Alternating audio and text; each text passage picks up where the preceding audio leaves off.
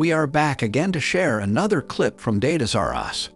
Today I meet with a talented quarterback and discuss how to interpret data on a stem and leaf plot.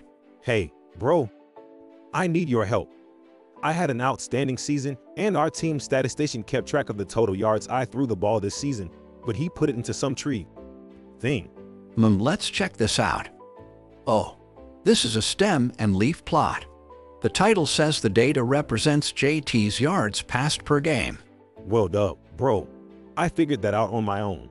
Looking at the key, it shows the number 23, a line, and then a 5 equals 235.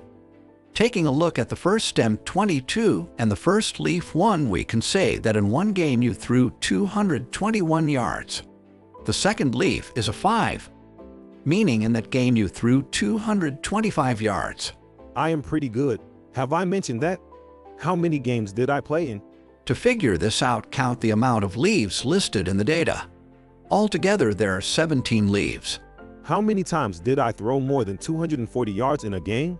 To do this, we will look at data points that represent numbers higher than 240. I go to 240 on the stem and leaf graph, and then I count all the leaves after that. I count 1, 2, 3, 4, 5, 6, 7, 8. There were 8 games where you threw more than 240 yards.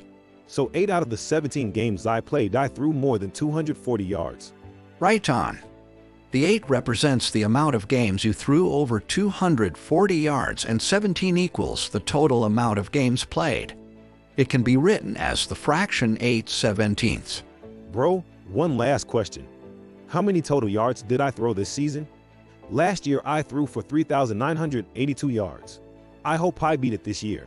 Okay, we need to add all the data points together. If the numbers are repeated like the zeros in the leaf of the 24, make sure to add for each time it is represented. I'm so nervous. The suspense is driving me crazy. For a total of 4,079 yards. Who's the man? I'm the man. Getting better, feeling better, and always looking good. Congratulations, man. Good luck next year, and hope to see you again soon at Data's R Us. Hey, go long.